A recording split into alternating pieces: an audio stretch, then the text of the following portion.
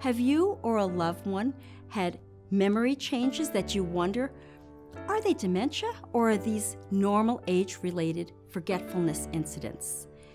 This is the presentation for you. I'm Dr. Deborah Beer, Director of Special Populations for ComForCare and At Your Side Home Care, and we're going to talk about the difference between normal age-related forgetfulness and dementia. Thank you for joining us today. Our presenter today is Dr. Deborah Beer, PhD. Dr. Beer is the Director of Special Populations for ComForCare and At Your Side Home Care. She has a doctorate in therapeutic counseling and a certificate in gerontology, as well as 25 plus years as a psychotherapist and home care director of care. She's also had a part in the development of the ComForCare and At Your Side's proprietary training, Dementia-Wise. ComForCare and At Your Side Home Care is an international non-medical home care agency. We provide non-medical home care and companion and personal care services and specialize in delivering dementia care services. Here's Dr. Beer.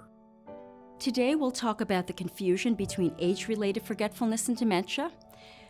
We'll talk about forgetfulness in middle age, and when it's not dementia but something else. And then we'll look at 7 differences between normal age-related forgetfulness and dementia. And then we'll talk about some additional resources. This presentation is for educational purposes only. The information is not intended to be diagnostic or to serve as a substitute for actual medical advice.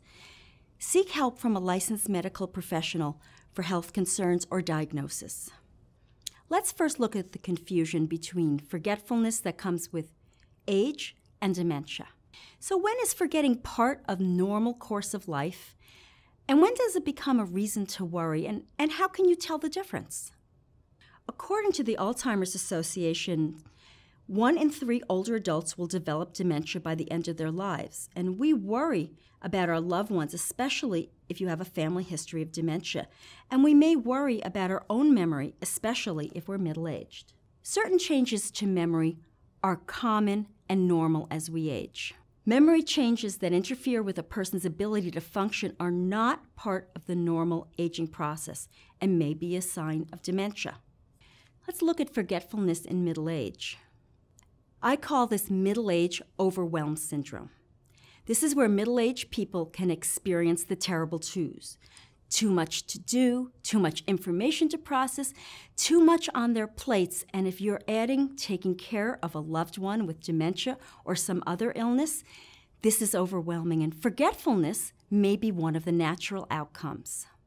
But how can we tell the difference at middle age if we're having normal forgetfulness versus worrisome forgetfulness? Although dementia is not common in younger adults, consistent forgetfulness and confusion may need medical attention. Express your concerns to your physician and don't let them brush you off that you're too young. If you're concerned about your forgetfulness, it's reason enough to go to your doctor. Let's look at the 7 differences between normal age-related forgetfulness and dementia. The first is, do reminders work? When the person has normal age-related forgetfulness, reminders do work. You can look in your notes, you can look something up on the calendar, you can be reminded by a friend or a family member, and suddenly you're connecting to the information. Sometimes a word, a name, or who even knows what cues us to having a memory. Suddenly we've got the information. It's just taking longer for us to recall information once we hit middle age.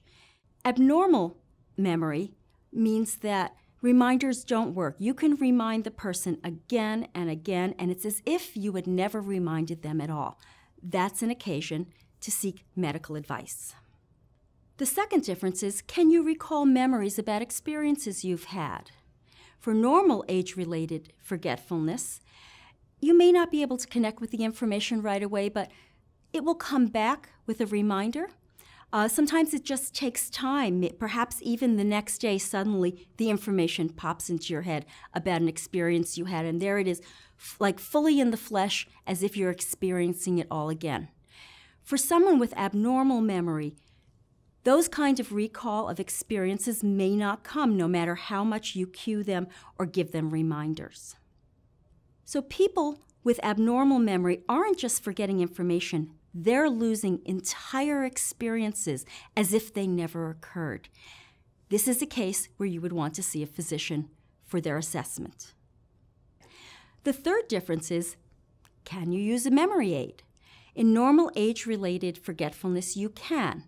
I don't know about you, I can't remember a phone number, especially since everything is plugged into my phone, but I know how to look it up, and I know how to push the buttons on my phone to make a call. Other memory aids would be a phone book, looking things up on the internet, looking on a calendar, a dictionary, etc. We know how to use the aids that we have to get the information that we're looking for. In abnormal forgetting, memory aids can't be used. They may not understand how to extract information from even a paper calendar or how to put information back on it. In fact, they may forget that a calendar has that kind of information about what to do next in special events and dates. In that case, again, it's worthwhile to see your physician. The fourth difference is there repeated forgetting? In normal age-related forgetfulness, it's pretty normal to forget now and then and maybe need the same information once or twice, but eventually we get it. However, this forgetting happens more and more when there's complex learning or something that we don't use very often, some information we don't use frequently. Easier to forget that. But we can usually pick up on it over time. With abnormal forgetting, it doesn't matter how much reminding and reteaching the person doesn't learn or has an extremely difficult ability to learn. If that's the case, then please see your physician for assessment. The fifth difference is the person's personality stable? In normal age-related forgetfulness, the person's personality is indeed stable. You recognize them for the person that you know. In abnormal forgetting, you may say something like, I don't even know this person anymore. What are they doing? I can't anticipate what they'll do next. There is a change in personality.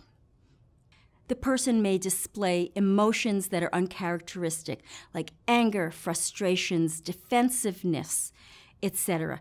This is a good occasion to see the physician. We can very much see this personality change when we would normally expect someone to do problem solving and instead they're having an emotional reaction that shows their deteriorating judgment. The sixth difference is, can they accomplish their daily tasks and fulfill their daily habits? In normal age-related forgetfulness, a person is still able to perform their customary tasks that they do every day to take care of themselves and others. They're able to feed themselves, bathe themselves, dress, etc., and take care of their day.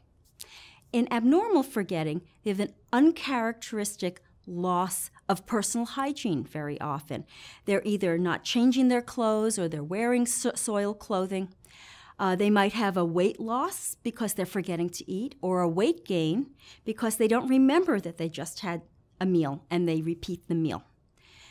And they can't take care of themselves in those normal ways of bathing and changing their clothes, etc. It's not just a loss of memory, it's a loss of normal functioning, and this is definitely a sign to see your physician. And the seventh of their differences is, what is the reaction to stress and fatigue? In normal age-related forgetfulness, like anybody, we have a reaction to stress and fatigue, and we will be more forgetful and find it harder to think when we're exhausted and stressed. If fatigue can make a healthy memory worse, then we'll see a greater deterioration in memory and functioning in someone who has abnormal forgetting, such as dementia. Special note should be taken that if you're caring for someone with dementia, it can be very fatiguing, and you have to give yourself some leeway to be forgetful and have problems thinking, because fatigue and stress will do that. So when should we be concerned about forgetfulness? When the forgetfulness is more complex than just failing to remember. It's not just forgetfulness, it's a loss of functioning, a pattern of deteriorating abilities, and losses or changes in long-established characteristic behavior patterns and personalities. If you're concerned whether you or your loved one may have dementia, make an appointment with your primary care physician and ask for an evaluation, and request a referral to one of the following: a neuropsychologist, a geriatric psychiatrist, a neurologist who specializes in geriatrics. I want to give you some tips for living with normal forgetfulness. Allow more time for recall and for performing tasks. Try less multitasking. Do one thing at a time. Make sure you get adequate rest. Don't rush. Reduce stress in your life and be patient with yourself.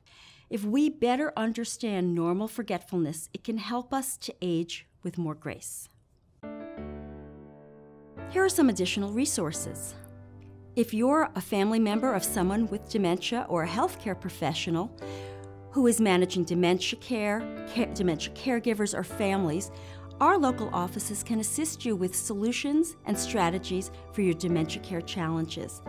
Contact your local ComForCare or At Your Side home care office for information about our dementia care program.